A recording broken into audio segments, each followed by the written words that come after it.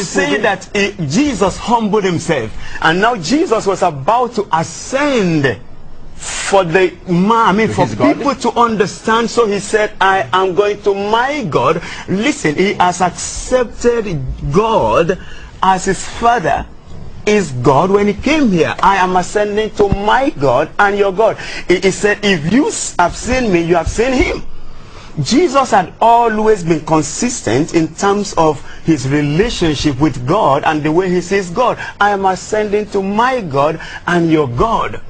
What the Sheikh could be saying, Bishop, is that if God is one and Jesus is God, how could he be ascending to his God other than himself? Sheikh did not finish the whole thing that I said. There is one God manifested in three persons. If I am on the first floor of a building, my boss is on the 5th floor, and I said to you, I'm going to the 5th floor to see my boss and your boss.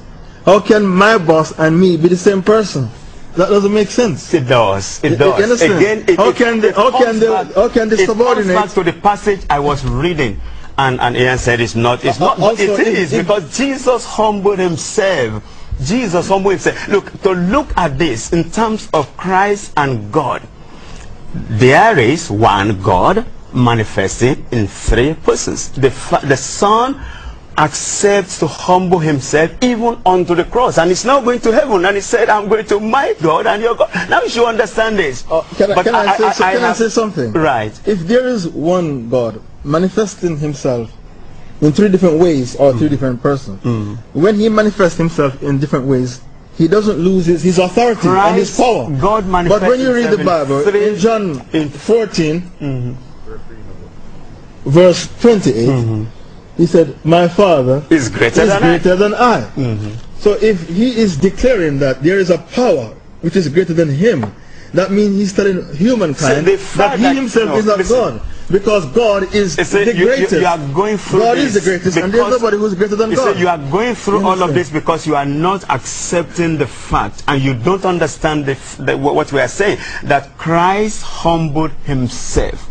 In other words, if I humble myself and I say, okay, I humble myself to take this position, where the position falls into, I have to recognize the distinctions in the position. I have humbled myself before God, so my God. And when Jesus said that, it's very, very clear. But I want you to move now, because you say this only aspect of God is not what we have to talk about today. but when Jesus, because I have explained it and you have understood it. But I want you to understand who resurrected. Did you believe in the resurrection? Well, let us go. Let us talk about something else. No, do you believe in resurrection? I have a question for you. No, but he asked me a question which I've answered. Now I'm asking my own question, because you need to be balanced. You need to be balanced here. You need to be balanced. I promise. You asked questions, I answered. It's my turn to ask now. I promise to answer all your questions. Right. Do you believe in resurrection? No, there is no Muslim who believes in the crucifixion of Jesus.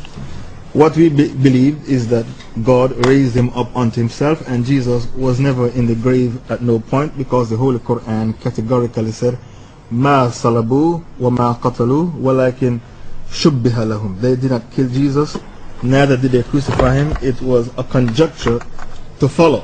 What happened is that when the Romans came to capture Jesus, the form of one of his disciples was given to him. Jesus' form was given to one of the disciples, and they captured the disciple instead, while two angels raised Jesus up unto himself. God raised Jesus up unto himself. But as for man killing Jesus, the Holy Quran has categorically denied that Jesus was slain on a tree or on a cross. Let us go back to our point that we are discussing. No, sorry, he has asked you. No, yes, he has answered no. Follow point. But I think the bishop, after living in Nigeria for so long, which has 70 million Muslims, he knows that Muslims do not accept the crucifixion no, they do. Of Christ. The crucifixion. Yes. Even Muhammad himself talked about the resurrection.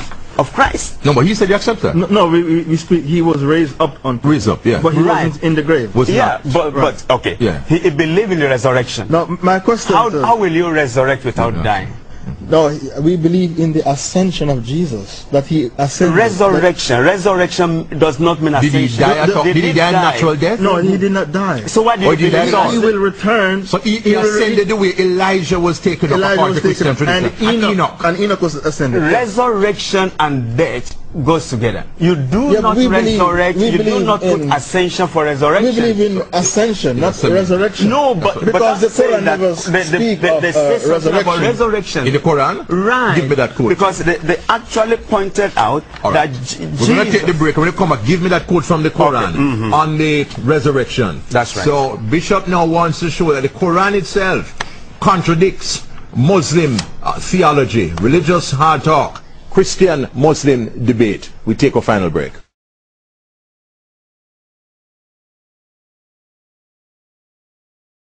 What a religious hard talk, high quality debate between Bishop Joseph Adigol, Christian, and the Muslim cleric Sheikh Abdullah Al Faisal.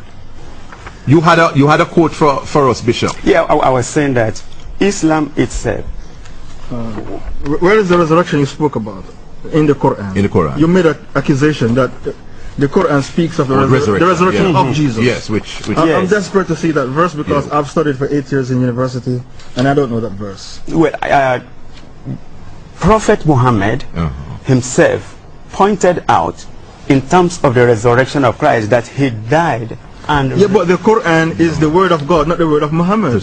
yeah, it is, but then Muhammad is the leader, and when Muhammad speaks, No, you that's said all. there's a verse in the Quran that speaks about the resurrection of Right. Christ. Show me that Quranic verse. That's what I'm saying. Surah chapter 19 from Yes. 30 to 35. No, but it's not there. Surah It 19. is. I will read it for you. Read Surah 19, yes. Let me see. He, Jesus, said, "Verily, I am a slave of Allah." So this is an argument for us, not for you, because Jesus said, "I am a slave of Allah," not God, not God, a slave of God.